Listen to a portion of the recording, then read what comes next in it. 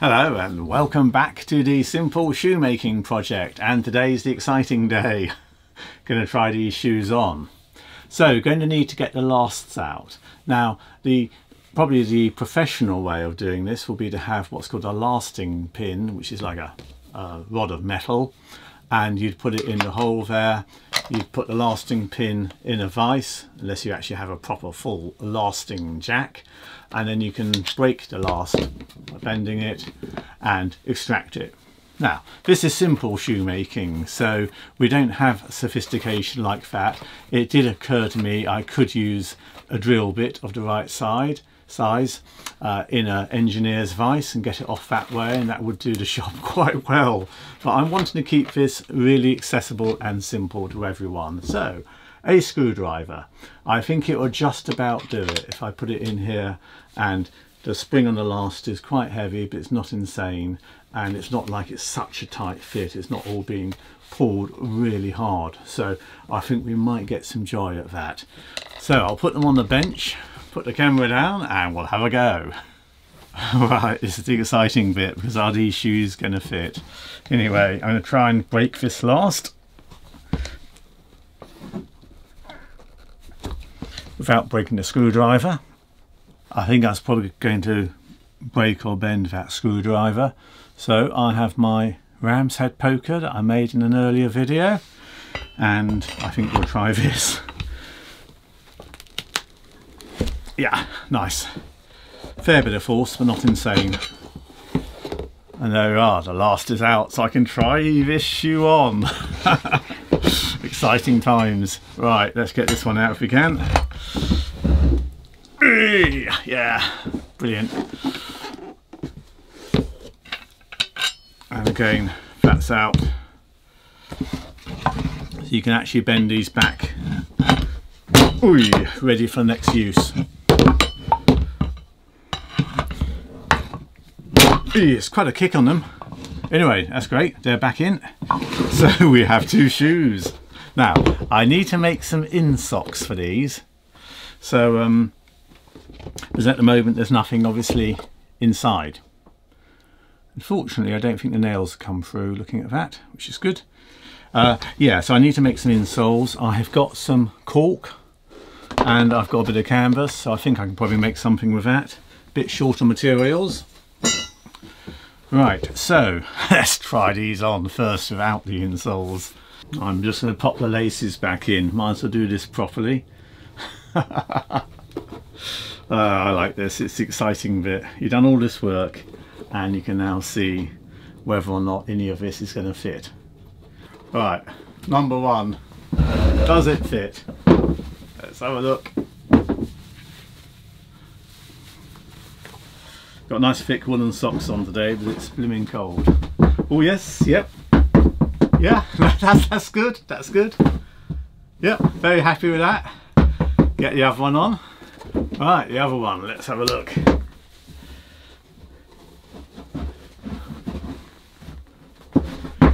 Yep, that feels alright. Hey, yeah, look at that.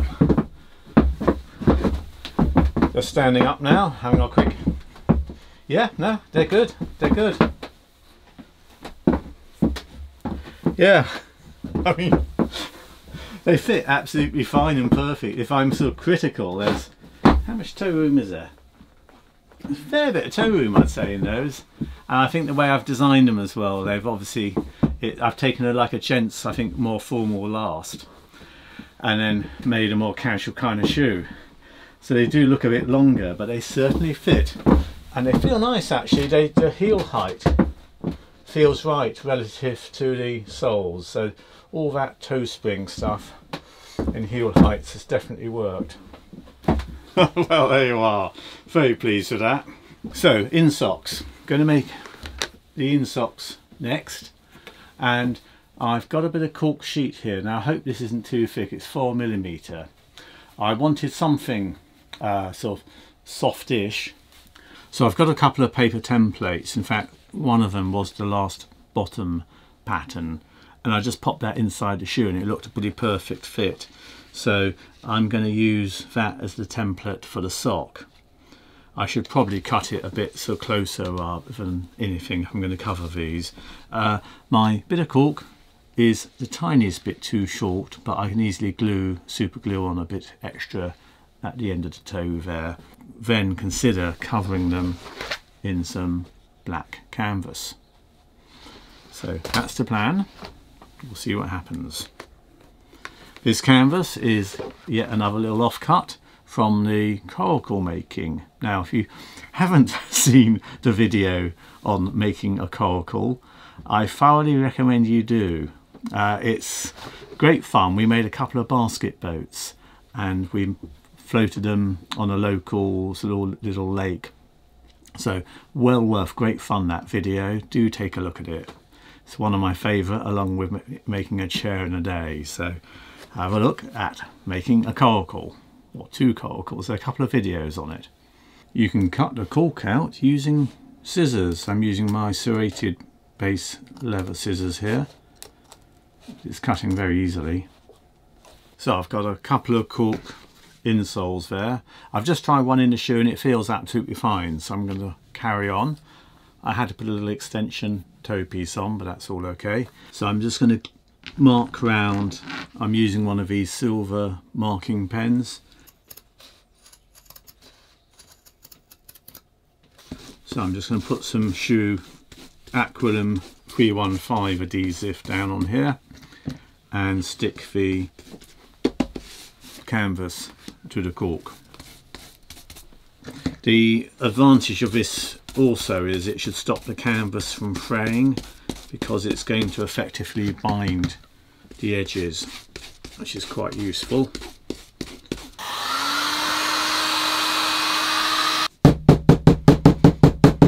And that's the sock liners in the shoes. Yeah, those sock liners are really good. They give a bit of cushioning as you walk and it fits nice and snug. Not tight, but snug. That's really good. One thing I haven't done yet was I was going to just do a bit of stitching around the back of the heel. So I'm just going to do that and then they will be finished.